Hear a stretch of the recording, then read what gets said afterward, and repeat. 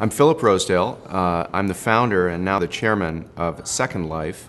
As a kid, I was into tinkering and building things and electronics, and as computers became widely available, I became a programmer. I just couldn't get out of my head the idea that the coolest thing you could possibly do with computers and then with the internet was to create a virtual world.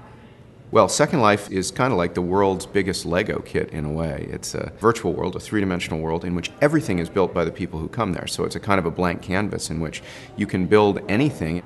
The other thing that's fascinating about it as a virtual world is that we go there, that people are present there as avatars, these digital projections of ourselves into that world. The beginning of it was my belief that it would be this amazing kind of visual playground with all this architecture and all these things built by people.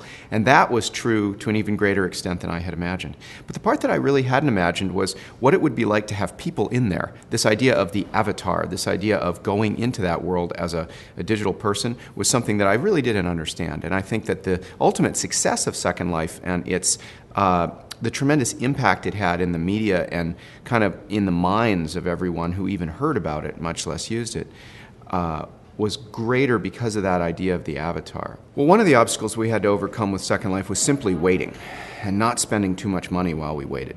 I had been passionate about building a virtual world like Second Life literally since the end of high school, but I didn't believe until 1999 that the technology was in place to enable a business to be built around a virtual world. And so in that time in between, I actually told all my friends, I've got to wait.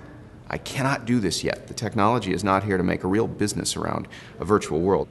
You know, every really futuristic idea goes through a pretty predictable growth pattern of really pretty linear or gradual growth at the beginning, followed by a sort of a gradual inflection where the product finally becomes nonlinear.